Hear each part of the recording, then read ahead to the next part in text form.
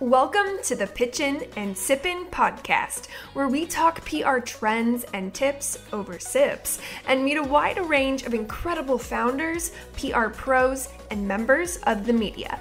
I'm Lexie Smith, a former workaholic VP of PR and marketing turned two-time entrepreneur, founder of the THEPRBAR Inc., business and PR coach, new mama, and self-proclaimed connoisseur of puns, pizza, and wine.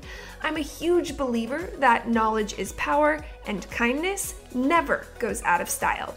Think of this show as a way to uplevel your business and career over happy hour. Now let's get to pitchin' and sippin'. Hi guys, this week we are doing a Minisode, and I decided to take you behind the scenes on how both myself and my team approach customizing and creating pitch angles for journalists. So if you're a longtime listener or you're someone who's already in the PR industry, you're probably not unfamiliar with the concept that in 2023, bulk pitching does not work. In fact, one of my biggest pet peeves, or pet peeves in the sense that it's a lack of information, is when someone comes to me with a pitch. They say, I have a pitch, I'm ready to go. And I go, great, a pitch for who? Oh, for the media. No, pause, right? No longer can we have one pitch that works effectively for every single writer and every single outlet out there. Think about it, right? Every outlet is different. Every writer is different. And as I talk through today and how my team goes about creating these angles, I think it'll become a lot more apparent as to why. So here we go. How to customize or how to come up with a custom pitch angle for a journalist. First and foremost, start with coming up with a general theme. So whether this is for yourself or a client, I'm going to talk high level about one of my clients today. We've been going after, it's a travel company, a travel tech company, and recently we decided to do a campaign around spring break. So I knew we wanted to go after something regarding spring break, and our target audience was moms, period. That was a general theme. So start with your general theme. Is it related to a calendar? Is there a launch coming up? Is it something to do with your founder? High level, get an idea of the type of pitch that you want to pursue, because this is going to allow you to identify outlets and then proper contacts at outlets. Now, this episode, we're not going to go into necessarily how to select the perfect contact. What we're going to do is you have the contact, now what? How do you take that general theme and customize it for that specific contact? Okay, first thing you do is what I call professional stalking. Just kidding, but not, but kidding, but not. Okay, we can also call this research. We're going to want to research the heck out of this individual. And what are we researching? First and foremost, their byline page, right? Looking at the articles they've written for whatever outlet you've selected. If they're a freelance journalist or someone that writes for more than one, which is becoming more and more commonplace, you're going to also want to search for their portfolio to get an understanding of their entire body of work. You're going to want to look for public-facing social media links. Twitter is a big one. Do they have a LinkedIn? Do they have an Instagram? I really like Twitter because it's an inside view into their personality type. So big fan there. And you're really going to want to start to consume content. And the things you're going to be looking for, you're going to want to pay really close attention to the types of stories they cover.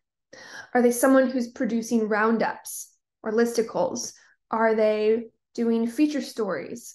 Are they doing first-person essays? Are they doing how-to articles? Do you see that they're routinely producing a certain series of sorts? So know if it's someone who's doing roundups that only feature affiliate links, right? So do your due diligence and not just reading the headlines, but clicking in and reading through to understand the types, holistically, the types of articles that they produce. Also note, are they only covering breaking news? Or are these more evergreen topics?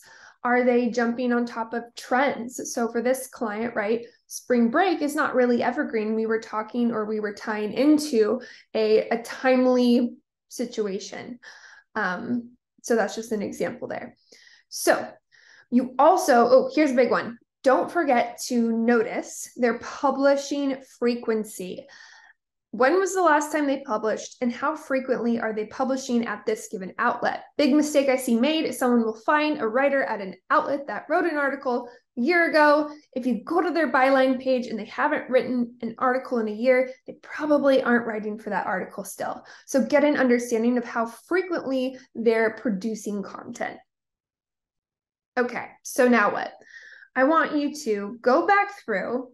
You've noticed all these general things about them, and start paying really close attention to the topics of articles they've written about recently, because we do not want to pitch them the same thing they just wrote about. So for my example that I've been going through, we're going after travel. Generally, we're going for moms and spring break. If I find a writer that just produced an article or just wrote something talking about how to help moms with spring break, it's not the time to pitch that again, right? They just wrote about that. So using all of this information, now we can take that general theme and get a lot more specific. So let me talk you through an example for this, again, client. We identified the parenting.com as a outlet of choice, and we found a writer that produced advice columns for moms. So what we let that do is craft an angle in a style of headline format that she writes that allows her to provide advice to moms going on spring break. And our client was going to be used in such as an expert resource. So here's another key part of this. Where does your client tie in? How can your client, or if you're doing it yourself, how can your business help this writer with what they're currently already producing? So are you a hero part of the article? Are you a headliner? Or are you a supporting source? Now, of course, we all want to be the hero, but that's not always the case. If this given journalist, for example, is only producing advice columns, then there might not be an opportunity for them to feature you or your client.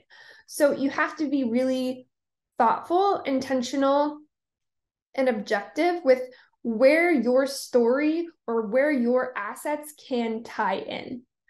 So I'm going to give you guys another example here. Another client, we were going after HR folks. That was our audience. And the general theme was work perks.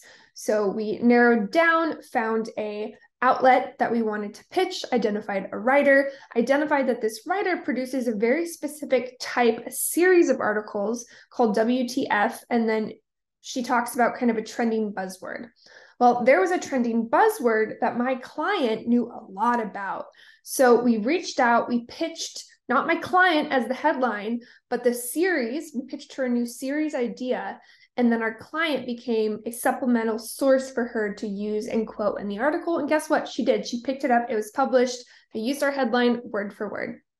So something you might be noting if you are new to PR, whether you're once again DIYing or you're in the industry itself, is this is timely. This isn't fast, right? This is intentional. This is a process. The process becomes shorter when you decide to stick to a niche, or you do this a little bit longer and you take meticulous notes. That being said, if you haven't looked at your media list in a few months, don't rely on your 3-month or 6-month ago notes. Double check that this writer is still at the same outlet, that they're still covering the same beats, and really look at what have they been publishing recently. And remember this is a best practice for all pitching. The journalist doesn't owe you anything. So don't go into that thinking that you're the bee's knees and they would be so lucky to write about you or your client. Remember, how can you serve them? How can your story or your client's story serve their readers? Okay, so that was just a little bit behind the scenes into how my team and I go about creating a custom pitch angle. Again, high-level recap, you start with that general theme. You then do a bunch of research or professional stalking. which can then inform you to take that general theme into something a lot more specific. We can take one general theme and have 15 different pitches because we have 15 different people. We might call it our spring break campaign, but no two pitches look the same. Now, if you have any questions, permission to slide into my Instagram DMs at @theprbar_inc. If you're watching on YouTube, drop a comment, or you can always hit up my email, which is lexie@theprbarinc.com. I'd also love to hear how you guys go about customizing your pitch angles. What are the techniques, tips, tricks, tools of the trade that you use? Always looking to learn. So thanks for listening. Until next time on the Pitchin and Sippin podcast. Hey guys, if you are enjoying the Pitchin and Sippin podcast, please do me a huge favor and leave a review wherever you are listening. If you want to connect with me to learn more about the PR Bar Inc., you can do so on Instagram at @theprbar_inc, or you can check out my website at theprbarinc.com. Cheers!